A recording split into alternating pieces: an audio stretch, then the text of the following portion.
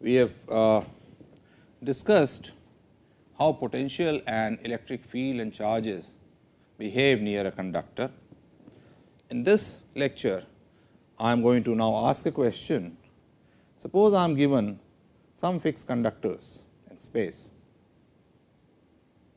They could be any shape, any sizes, but these are fixed, and I bring some charges, let us say Q1, Q2, Q3, or a charge distribution along with it, some rho r prime, and find that this situation I get, because these charges will produce electric field and they will produce sigma, the surface charges on the surface, right, on all these, and some potential V could be V1 here, V2 here, V3 here, sigma 1, sigma 2, sigma 3 here, and we know this answer. From this, can I calculate for the same situation, same fixed charges, fixed conductors, if I now change the density and bring in some other rho 2 r prime, let us call this rho 1, and some other charges. So, this is second situation. So, this is first situation, this is the second situation.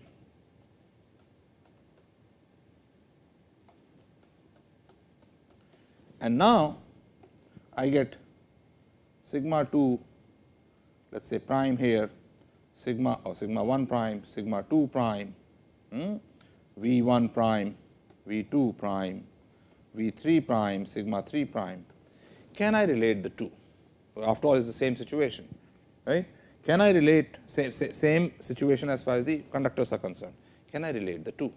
And we will show that this can be done beautifully through energy considerations, and what we get as a result is something called the reciprocity theorem.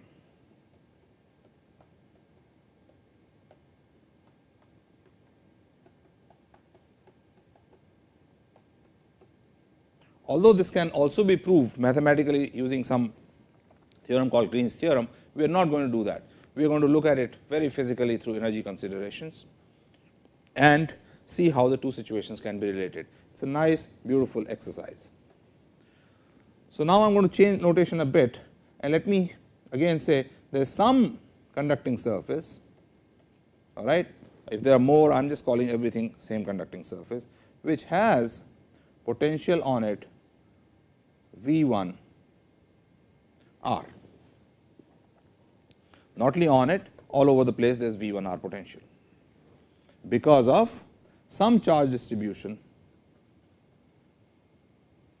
rho 1 and some charge distribution sigma 1 r. For example, I could have a spherical surface and put a charge in front of it. In fact, I am going to solve that example later. This will induce some negative charges here and positive charges on the back side and some potential all over the place. So, this is situation 1. I take the same conductor and change my charge distribution to rho 2. So that the potential on the surface becomes V 2 r on the surface, and in general V 2 r, and charge distribution on this becomes sigma 2 r. For example, the analogy out here would be I again take this sphere, and instead of this q, suppose I put a line charge here. Can I relate the two situations? So, from situation 1 to situation 2, I have rho 1 in this, which gives me potential V 1 and surface charge sigma 1 on the surface of the conductor. I have situation 2 here, in which I have charge distribution rho 2, which gives me potential V 2 and surface charge sigma 2 on the conductor. To derive reciprocity theorem, we will start with an observation, and we have talked about it in earlier lectures. This observation is based on superposition principle.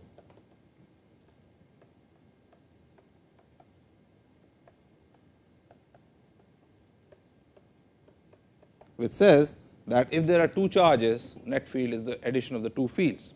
What it means basically is that the potential V r depends on rho r in a linear manner. That is why I can just add it up. And what it means is, if there is some potential due to rho r, if I change the density to some factor f rho r, the potential correspondingly will change to the potential V r. Right? That is the linear dependence. F could be greater than 1, smaller than, or whatever. Now, let us take these two situations and change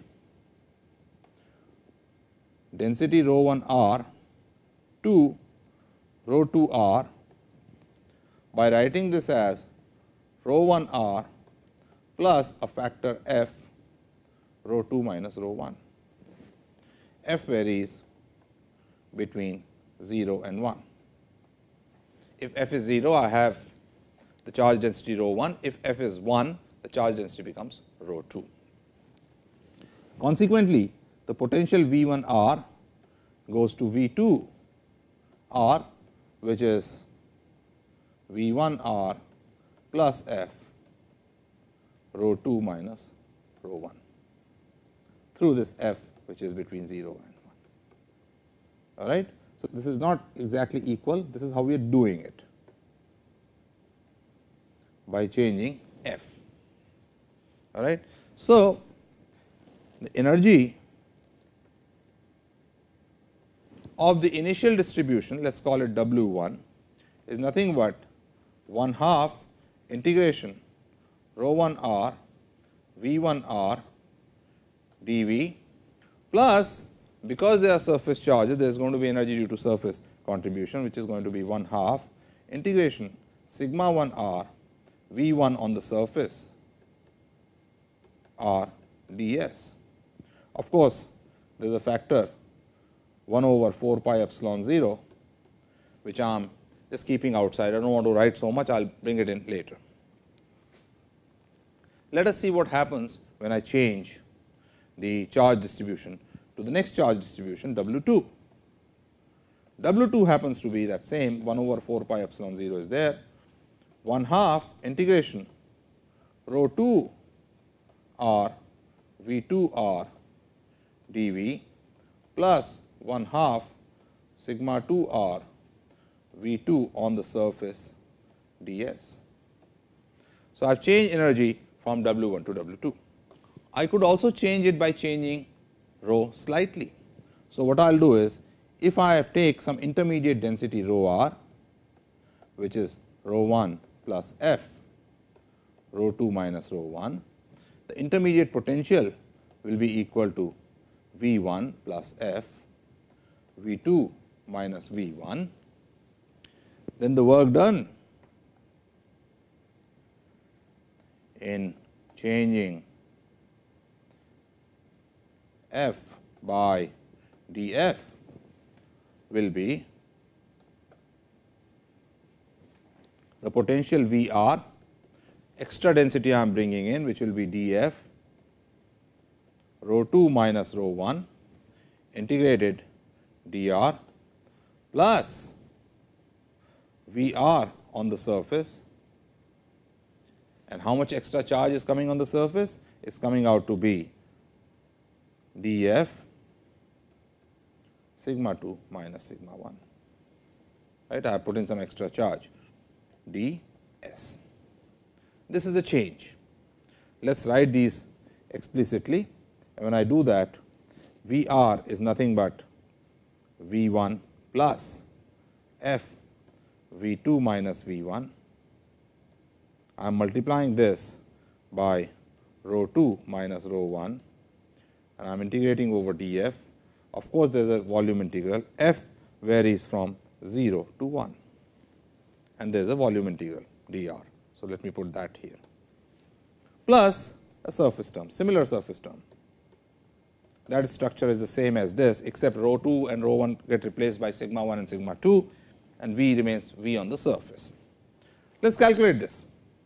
So, this comes out to be V 1 r rho 2 minus rho 1, I am doing the integration over f dr plus, now I have an integration over f df. So, I will get a 1 half integration v 2 minus v 1 times rho 2 minus rho 1 dr. F integral has been completed plus a surface term. And this must equal W 2 minus W 1 that we have already calculated. I will now leave the rest of the steps for you, rest of the steps of algebra, and write the final result. The final result will come out to be that I have integration v 1 rho 2 dr plus integration v 1 surface sigma 2 ds over the surface of the conductors is going to be equal to integration v 2 sigma 1 dr plus integration v 2 surface sigma 1 ds. So, we have related potential and density from one situation to potential and density to the other situation, and this is the statement of reciprocity theorem.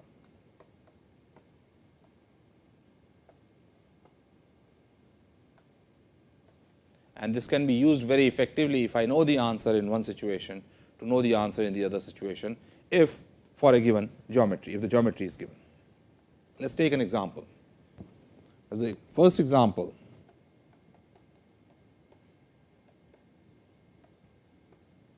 this is a very simple example. If I want to calculate the potential on a conducting sphere due to a charge at a distance d from it, this charge is q and this is an uncharged sphere. I want to know the potential on the uncharged sphere, and as we discussed in the previous lecture, this entire sphere would have the same potential. The radius of the sphere is given to be r, and the distance from the sphere center to the charge is d, as already shown here.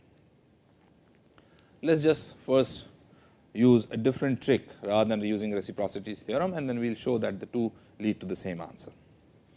This charge induces charge on the surface of the conductor.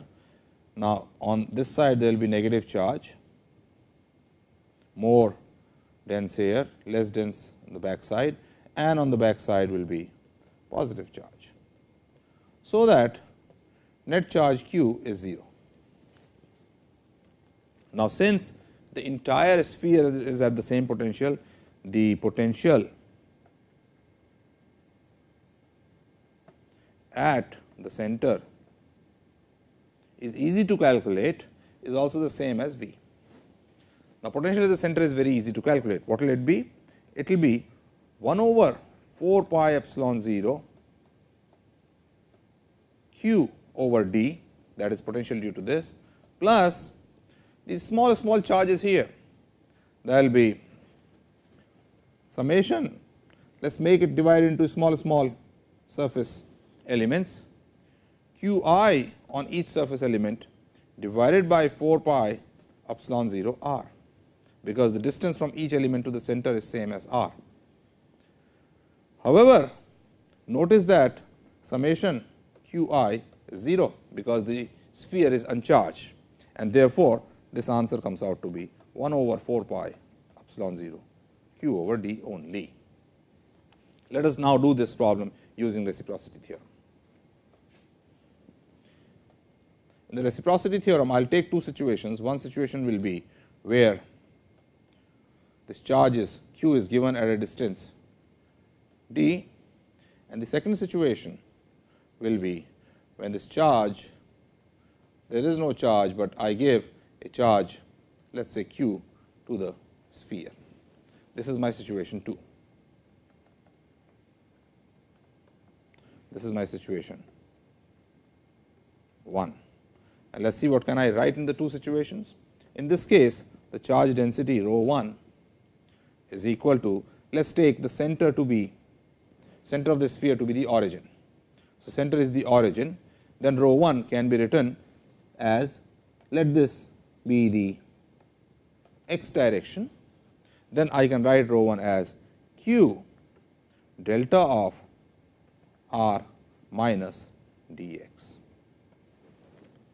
There is some sigma 1 on the surface, however, sigma 1 ds is equal to 0, and there is some potential V 1, which I do not know. There will be some V 1 on the surface and there will be V 1 all over the place.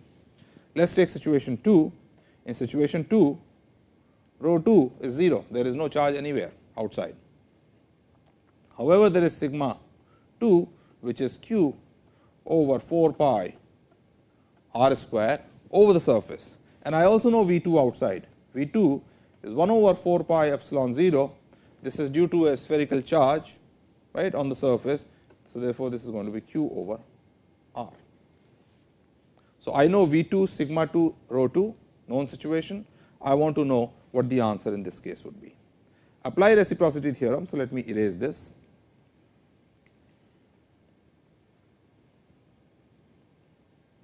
I will apply it right here. What does it say? It says integration V 1 rho 2 dV plus integration V 1 surface sigma 1 ds is equal to integration V 2 rho 1 dV plus integration V 2 surface sigma 2 ds. Rho 2 is 0, and therefore, this term goes to 0. V 1 surface is V 1, sorry, this should be sigma 2 here. V 1 surface is what I want to calculate. So, and that is the same all over the surface, because it is a conducting surface, times sigma 2 ds. Sigma 2, so V 1 I can take out, this fellow comes out, it is constant. Sigma 2 ds is nothing but this entire charge in the second situation. So, V 1 q gives me V 2 rho 1. V 2 is 1 over 4 pi epsilon 0 q over r, and this, when I multiply by rho 1 here and integrate, it gives me r equals d, and therefore, I get, in the other case, I get 1 over 4 pi epsilon 0 q over d. That is, V 2 and rho 1 gives me a q because of this q, plus V 2 s sigma 2. Sorry, this should be sigma 1, I wrote it wrongly. V 2 s again is a constant, V 2 is a constant over this, and sigma 1 integrated over is 0, and therefore, this gives me 0. Now, I can see that this q cancels, and I get V 1 equals 1 over 4 pi epsilon 0 q over d, and that is the reciprocity theorem. In the next lecture, I will solve one more example using reciprocity.